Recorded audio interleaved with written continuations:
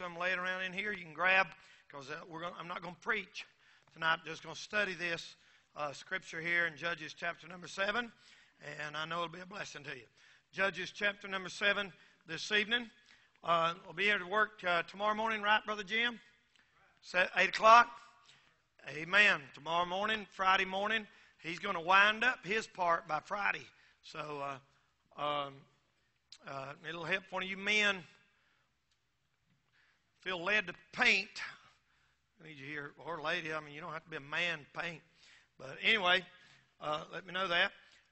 Let's turn the Bible to Judges chapter number 7.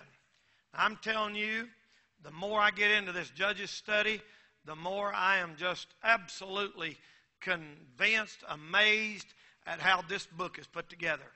There's so much stuff in here, you'll never get it figured out. People are so cheated. People get so cheated by their Bible study. All they think it is God loved the world and Jesus loved everybody, and all that's great and true. But there's a lot more in that book, brother, than just salvation and coming to church. And we're going to see this tonight. Tonight we're going to see a battle Gideon fought, and this is a picture. You see, there's thousands of battles back in them days. God chose this one to put in the Bible because it typified what's coming in the future, the Battle of Armageddon. It's coming to, our government, your teachers at school, our president may see this stuff going to happen again that we're studying tonight. And we may see it. And somebody will, that's for sure. So we're going to start tonight. I'm going to do like I've been doing. I'm going to go pretty fast and tell you a story here tonight. This is an amazing story. One great amazing stories in the Bible. So let's look at this evening, okay? Judges 7:1. Then Jerubbaal, who is Gideon. That's another name for Gideon. Sometimes the Bible has 2 or 3 different names for the same person. Like me. They call me Danny. Like some people call me Brother Danny. Some people call me preacher. Some people call me pastor. Some people call me Mr. Castle. Some people call me other stuff. I ain't going to talk about. But there's different names. So it's nothing. You say, oh, there's a mistake in the Bible. Call him here, this. No. People had different names and titles in the Bible. Who is Gideon, and all the people that were with him rose up early and pitched beside the well of Harod, so that the host of the Midianites were on the north side of them by the hill of Moreh in the valley. Now the Midianites were the enemy, and that was a picture of the flesh and the war. And it's a picture of me and you fighting our battles. And the Lord said unto Gideon, the people that are with thee are too many for me to give the Midianites into their hands, lest Israel vaunt themselves. Vaunt. Now, if you read the Bible, you see that word vaunt. Vaunt. Now, can anybody have any problem figuring out what vaunt means? Like vault, like a pole vault, lift up, vaunteth yourself, lift yourself up in pride. It's not hard to figure out if you got a 5th grade education. Vaunt itself against me, and saying, mine own hand has saved me. Now, we'll stop right there. Verse 2 is a great study. And what this is a principle taught. And there's, Gideon has 32,000 men that are willing to fight for him. 32,000. 1,000, 1,000, 1,000, 1,000, 1,000, 1,000, 1,000, 18, 19, 32,000 soldiers. And the Lord says, look, I'm going to give you the victory over your enemy, but you got too many. You have to get rid of some of these guys. And the reason being so that they didn't get the credit and the glory. So you see a principle taught here all the way through the Bible that God a lot of times takes little insignificant things and does great things with them. And that way people say, well, that had to be God. Had to be the Lord. Because if 32,000 went in there, of course, they're really still outnumbered with 32,000. You'll see in a minute. They might have said, man, we're strong, we're this, we're that, and lest I be exalted above measure, the Lord keeps you down a little bit. The Lord will always keep you down somehow if you really belong to Him. You get too high, too big for your britches, as we always used to say, He can slap you down pretty good. Amen? Best thing to do is humble yourself. I've heard people say, Lord, make me humble. No, you're not supposed to pray, Lord, make you humble. He said, if you humble yourself under the mighty hand of God, and he'll exalt you in due time. So being this humble business is very important, very important. Now, the Lord wants us to know this, not by might, nor by power, but it's by my Spirit. The Bible said that there is nothing with the Lord to save by many or few. I mean, God can take one person and beat 1,000 just the same as he can take 900 and beat 1,000. Nothing to God. It doesn't strain him a bit. It is not. He don't just say, "Oh, I don't know if I can do this." Not the Lord. The Lord don't do that, man. He just bam. He does whatever he wants to, and with no strain at all. The danger of numbers, it's with a church, with an organization, with anything. The dangers of getting too many people is it produces a false security. If a church gets too big, never seen one yet that got too big, that what trouble didn't come somehow or another. You get to thinking, man, we're doing pretty good. We're this, we're that, we're this. Bam! Every time. The United States is like that. We got more missiles than ever. How many of you have heard these politicians get on TV and they'll say, boy, North Korea or none of them, they better not mess with us, man. We'll wipe them out. That's pretty big talk. Pretty big talk. I'm telling you, United States is a great country, but you ain't greater than God. God can and will defeat this nation one of these days. If this nation don't repent, God's going to wipe it out one of these days. And don't look for it to repent, because it probably ain't going to happen. It's going to, more missiles, more nuclear warheads. We can blow Kim Jong-un, whatever his name is, off that little ugly little fat boy. I can't stand to look at him. What's his name? Have you seen? He's about that tall, and he just got grease coming out of his face or something. I mean, he's wicked. He's wicked as a devil. And they're getting them nuclear weapons, and we're fighting, about ready to fight them, and that's awful. Now, look here what the Lord tells them to do. He said, y'all got too many. That's a great principle. Don't ever forget that. Don't ever forget what I'm getting ready to say. Stay humble. If God blesses you and you make a lot of money, stay humble.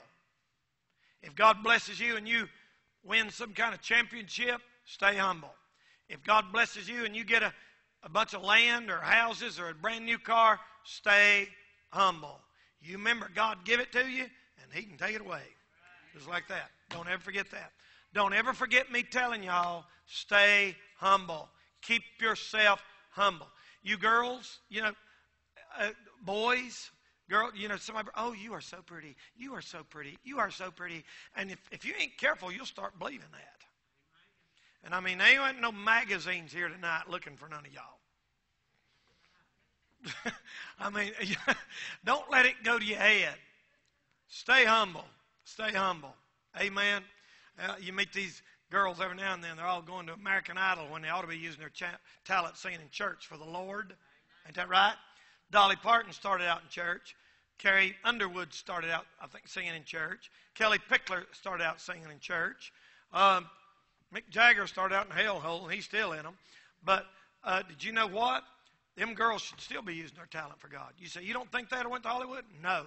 I think they ought to be singing in church every Sunday and taking care of a family, being good to their husband, and serving God. You better stay humble. You better stay humble.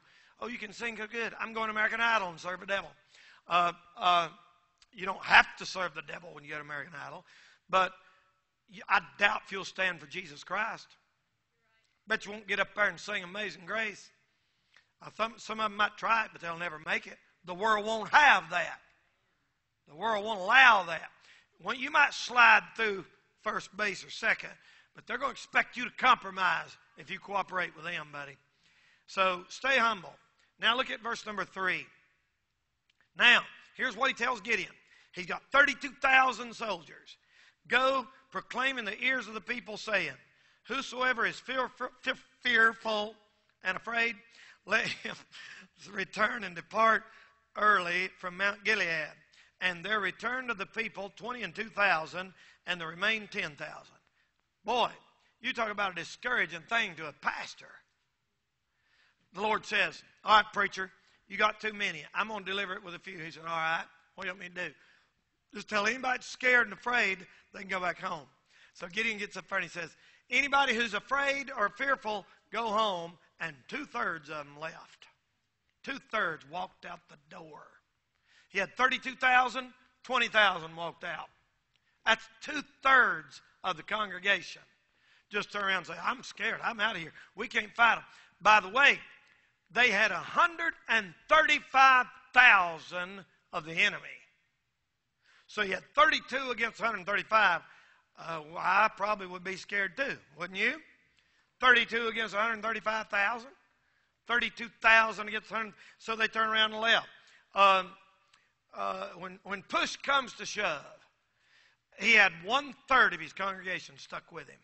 I wonder if push come to shove, what kind of percentage we'd have. I mean, if it really got bad.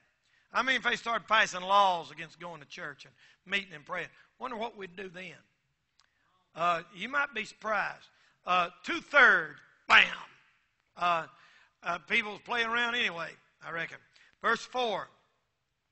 And the Lord said unto Gideon, the people are yet too many. You still got too many people. Good night. You still got too many.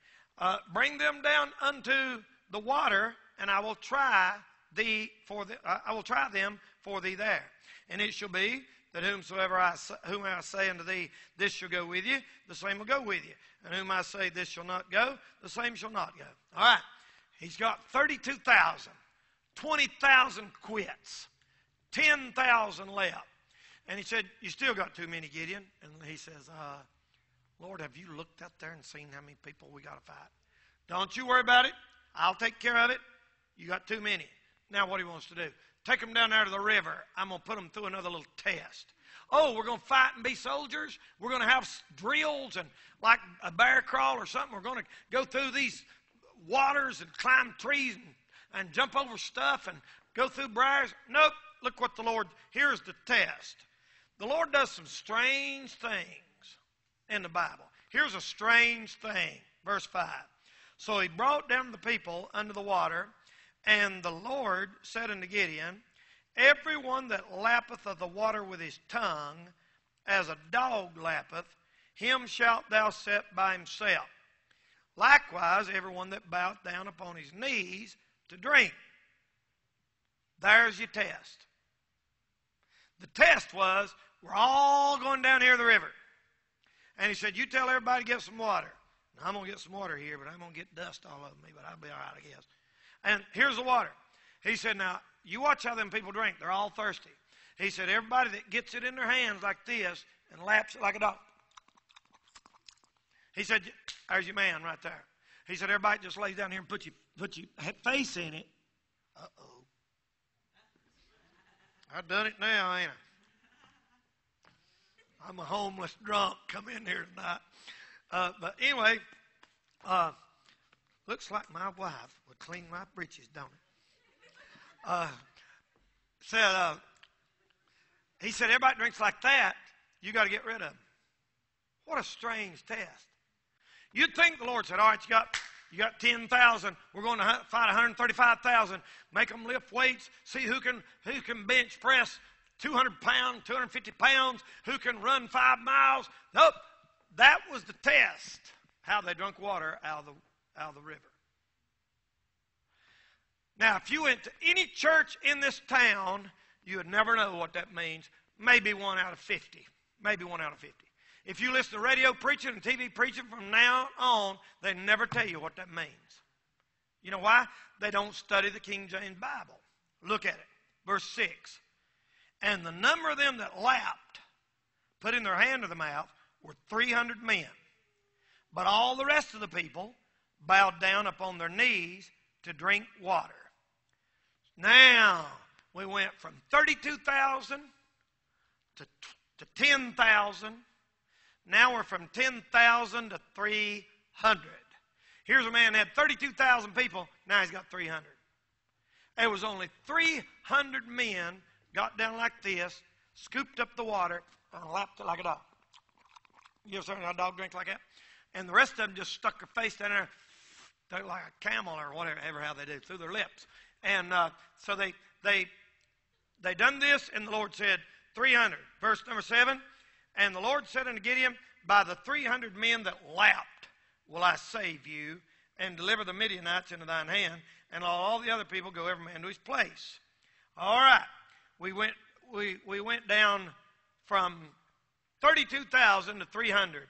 That is 1/100th of his crowd. 100 times 300 is 30,000. His crowd was cut 99% almost. Think about that. Good night.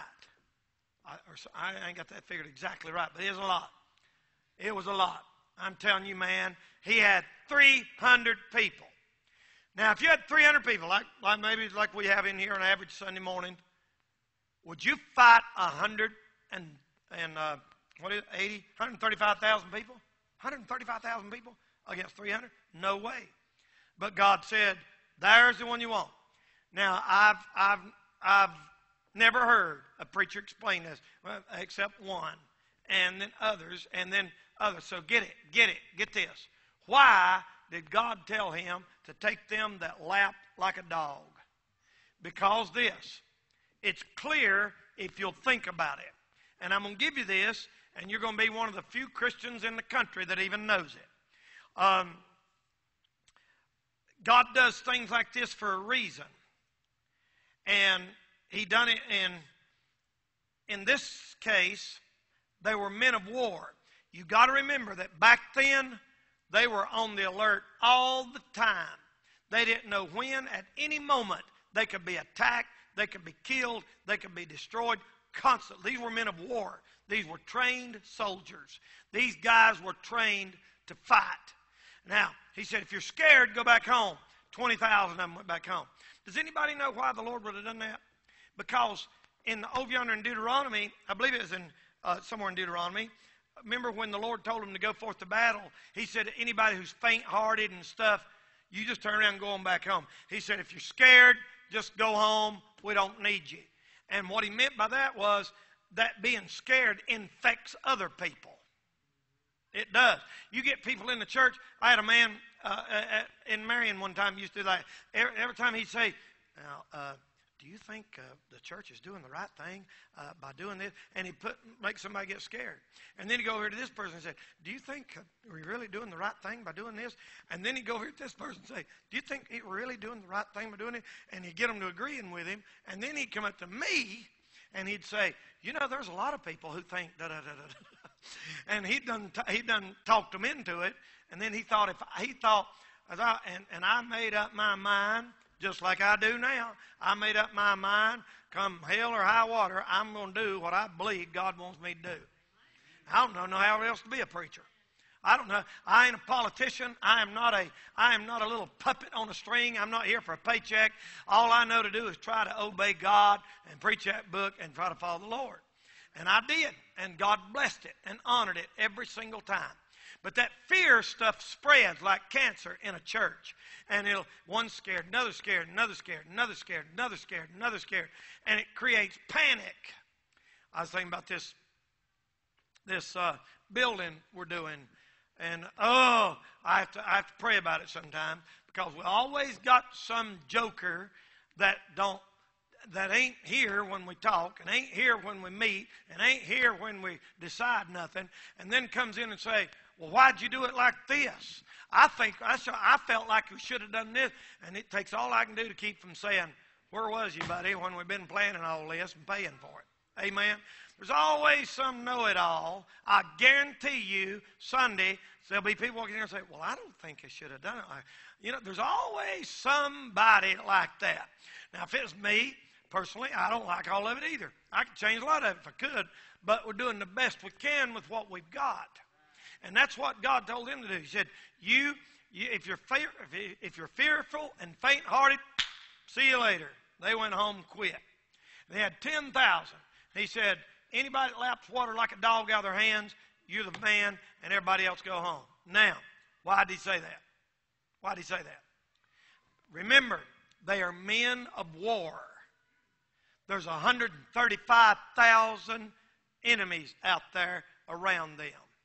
So if you get down like this, a man who gets his water in his hands like this, he's on the lookout. He's alert. He's watching, vigilant, sober, because your adversary, the devil, he's watching. Man, it gets down, he's just concerned about his belly and getting something in it. Right? So you see why he did it now? The Lord said, there's your man right there. The ones that'll fight.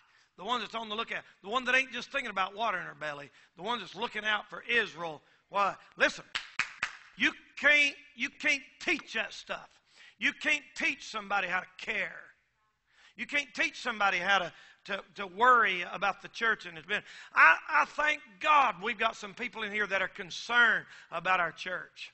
Man, we got some people in here that say, listen, Brother Danny, I can't do much, but I'll do this and I'll do that. We got people in here once in a while say, I can't be there to work, but here's $100. Put it in there. We got people say, I ain't got no $100, but I'll come and dig a ditch, or I'll come and I'll whatever. You know, I'm glad we got people that watch. The Lord said, watch and pray. So the reason the Lord told him that, he said, them 300 right there, you give me 300 men like that right there, and we'll take care of business. Now let's watch how he did it. Now watch how he fought this battle. So, verse 8. So the people took victuals. The old country word is victuals, right? Victuals. I don't know how the country people got victuals out of that, but it's victuals, food. And their trumpets. I believe trumpet is a picture of preaching. And he sent the rest of Israel, every man unto his tent, and retained those 300 men, and the host of Midian was beneath him in the valley. There it is again. That's a battle of Armageddon. That's future events. That's coming up past 2017. Again, it's going to happen again. That's prophecy. Verse 8, it's all the way through the Bible. And notice here what he does again here now. Let's see here. And it came to pass the same night that the Lord said unto him, arise, okay, Gideon, get thee down unto the host, for I have delivered it into thine hand. My goodness, buddy. The Lord said, look, all you've got to do is go get it, Gideon. It's a done deal.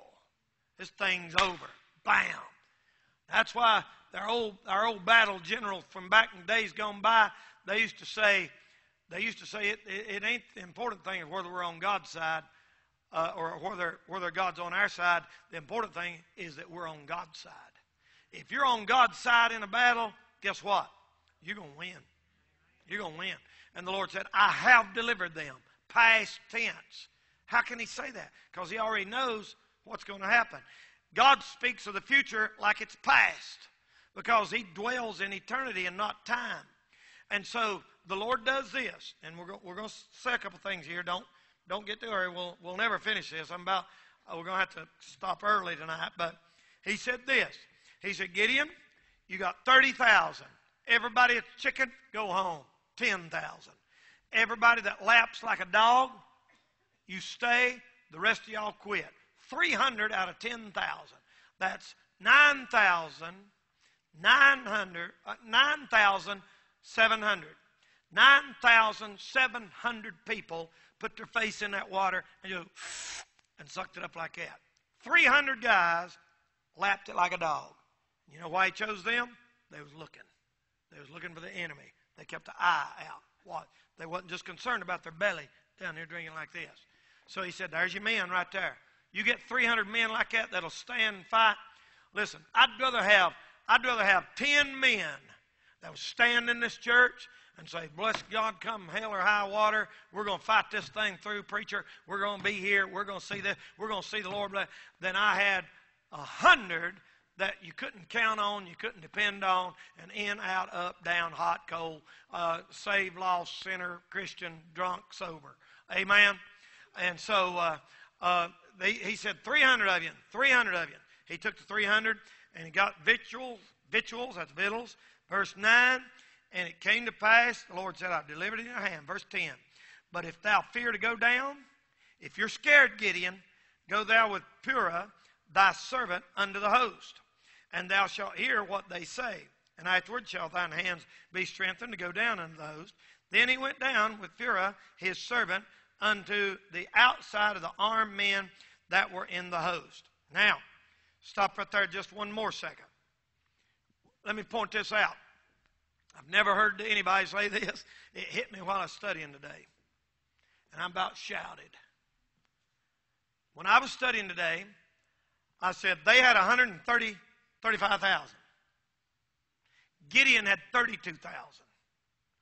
And I was on the bed studying, and I said, he went down from 32 to 10. Then went down from 10 to 300. They had 135,000. Do you know what the odds are? One, you can look it up. Divide. I checked it out on my calculator on my phone. I can divide in my head, but not that much that quick. And I thought, you know what that is? I heard a preacher say this part, and then I picked up the rest of it. 1 is 450. The odds is 450 to 1. For every soldier Gideon had, they had 450. And bam, something hit me, and I said, ain't I heard that somewhere before? Does anybody know what I'm talking about? Remember Elijah? Elijah, same thing. He went up against 450 prophets of Baal. But that hadn't happened yet when this story happened. And I thought, oh my goodness, the Lord put that in.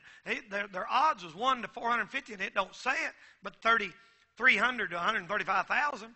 You get 135,000 from chapter 8, verse 10, I believe. It's in the next chapter. So that's one. Put it on your calculator. It's 1 to 450. So I've got me, again, you pack this church full of people, and me would fight them. You think that ain't some odds? Anybody in here would do that without the touch of the Lord on them? Listen, I don't care for fifth graders. I wouldn't take on 450 of them. They'd claw your eyes out. They'd all jump on you and jump up and down on you and kill you. Fifth graders. There ain't a person in here could fight 450 fifth graders or seventh graders. Amen? And think about soldiers, trained soldiers, 450. 1 per 450. And then I got to thinking about this. You know what? That's the way it's always been. It's always been us, the major minority. Bible believers always have been. You look at church history, you look during the Dark Ages, when world historians teach history, they teach the church and this church and that. And when they say the church, they're talking about the Catholic Church. That ain't even the church. There was born-again Christians all the way through there that lived for the Lord and served the Lord and died for the Lord that were never Catholic. And that's why the world's so messed up. They say, see, the church started all them wars. Church didn't start it. Christians didn't. There might have been some Christians that did, but they were misinformed and done some things that were wrong and unscriptural. But, ladies and gentlemen, we've always been outnumbered. I got to thinking about every man I know that's been my mentors, my heroes, were majorly outnumbered. And then I got to thinking about myself, and I thought, oh, good night. You think the odds? You want the odds? Have you thought about the odds? The odds, just me. The odds are not good in our favor. The odds are not good for us. I'm telling you, brother, I've got the world is against me. The devil is against me. I've got the biggest church in the world, supposed church, is the Catholic Church, is majorly against me. We got a lot of people trying to bring the Protestants and Catholic together. It'll never happen unless the Protestants give in, because they sure ain't going to. It's everything underneath the Pope. That's where it's headed. That's where all this ecumenical stuff's headed. They're all against us. All the big shot denominations is against us. All the charismatics are against us because we don't believe in that junk they do. All the people who don't believe in eternal security are against us because we do believe in it. Nobody but Baptists and Presbyterians. All the Southern Baptists are against us because we're independent. 90% of the independents of Baptists against us because of the King James issue, and then the 90% of the King James are against us because of the divorce issue. That puts us about 1 to 1,000. But you know what? It is nothing with the Lord to save with many or few. God and one man is a majority. And God told Gideon, you've got 1 to 450. Now, Gideon, let's see what happens. And let's finish this right quick, and I'll be quiet. He said, verse number 12, the Midianites and the Amalekites, picture of the flesh. That's a picture of the Armageddon coming up soon. Children of the east. Does that remind you of anything? The kings of the east in Revelation coming against Israel. Lay along the valley like grasshoppers for multitude. And their camels were without number. There again, remember last week? Without number don't mean there ain't no number that high. It means you can't count them. There's so many of them out there running around. And the sand by the seaside for multitude. And when Gideon was come, behold, there was a man. This guy had a dream, see? Here's how God messed up the enemy. Watch how the Lord fights for him. This old man had a dream, and he said, man, I dreamed that a barley bread, that's cheap bread, poor people eat barley bread, tumbled into the host of Midian and came into a tent and smote it that it fell and overturned it, and the tent lay down. And his fellow answered and said, this is nothing but the sword of Gideon, son of Joash, and his hand God hath delivered Midian and all the host. You know what? The enemy started getting scared. They said, man, I had a dream last night. See, there's where you want God on your side. He can let people have dreams. He said, I had a dream last night, and a barley bread come and knocked our tents over. And said, it's the sword of Gideon. Gideon's going to come kill every one of us. And they started talking. They didn't know that Gideon only had 300 men. They had no idea. And look what the Lord told him to do. He said, this is nothing. Verse 15. So it was so, Gideon heard the telling of the dream, that he worshiped. Gideon said, hallelujah, God, you're moving. Glory to God. Thank you, Lord. And he divided the 300 men, verse 16, into 3 companies, 100, 100, 100, like a centurion, century, it's over 100 people. And he took his trumpet in every man's hand and empty pitchers and lamps within the pitchers. Now they had something like a pitcher and a lamp inside the pitcher so that the light was hid. And they had the trumpet in one hand and their pitcher and lamp in the other hand. And these 300 men watched, and he said, all right. He said, when I tell y'all to blow that trumpet, you blow it like crazy. And a trumpet is a picture of preaching. And he said, all right. And they circled around. They circled around. They circled around. And finally, it's pitch dark in the middle watch. In the Old Testament, it has a middle watch. In the New Testament, it has 4 watches. That's a picture of the church age. In the Old Testament, there's only 3 watches. That's a picture of Israel and the tribulation. And between 10 and 2 was the middle watch. And he said, when that middle watch come, it was pitch dark. The Midianites were all asleep. And about that time, he said, boom! And they went, or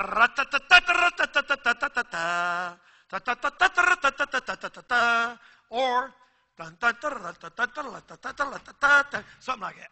And, man, they blowed them things, buddy. And I'm telling you, them Midianites, oh, Lord. And he said, break them pitchers. And they all hit them trumpets against them pitchers and broke them. And them lights come on. And all the pottery breaking. Now, imagine, you're the Midianites. You're down here in the valley. You're already scared because the Spirit of God's scaring you a little bit. And you're down in there and you're real scared. All of a sudden, in the middle of the night, you wake up and you hear all that pottery crashing. It sounds like tanks and bulldozers coming at you. And all of a sudden, 300 lights come up. They say that one light would represent as many as 2,000. And they thought, oh, my goodness, we're dead meat. Let's get. And they took off running. And that's how God gave them the victory. Amazing. Let's read it, and I'm going to hush. Verse 17, and he said, look on me and do likewise. Behold, when I come to the outside of the camp, it shall be that as I do, so shall ye do. When I blow the trumpet, and all that with me, then blow ye the trumpets on every side of all the camp, and say, the sword of the Lord and Gideon. There's where Dr. Rice got his name for his newspaper, the sword of the Lord. Great newspaper. So Gideon and the 300 men and the 100 men that were with him came to the outside of the camp at the beginning of the middle watch, and they had but newly set the watch, and they blew the trumpets and brake the pitchers that were in their hands. See, the lights popped out of nowhere in the dark, and they heard that pottery breaking. And the three companies blew the trumpets and brake the pitchers and held the lamps in their left hand, the trumpets in their right hand to blow withal. And they cried, the sword of the Lord and Gideon. Glory to God. Brother, they blowed that trumpet with one hand and shined that light with the other hand. That's a picture of preaching. That's a picture of the light of the Lord. You ain't going to lose. Listen, people, I know we're being called old-fashioned, out of date, out of touch, but I still believe God's going to have some people preaching and singing and shouting when He comes in the rapture one of these days. Thank God. Hallelujah. It's going to get good in here if I ain't careful. I'm going to shout. But in verse 21, and they stood every man in his place, and all the host ran and cried and fled, and the 300 blew the trumpets, and the Lord soared against his fellow. See verse 22? 300 blowed trumpets. They all started preaching, typically. They really blow trumpets, but it's a picture of preaching. And all them lights come on, and the Lord set every man's sword against his fellow. They started turning on each other. They were so confused and so tore up, they was killing each other. God, that's happened before in history, in cases we can tell you about.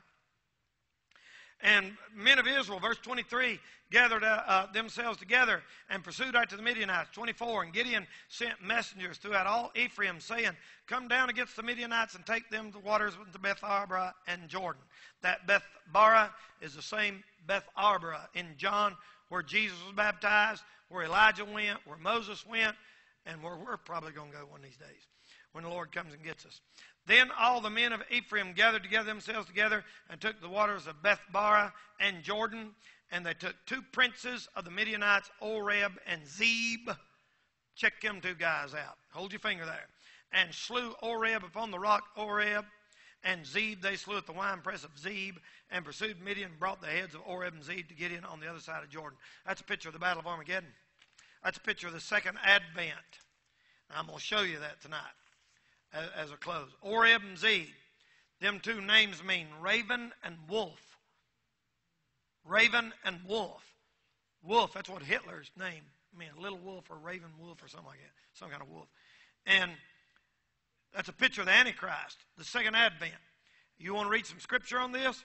Write down Isaiah chapter 10, verse 26. Write down Psalm 83:11.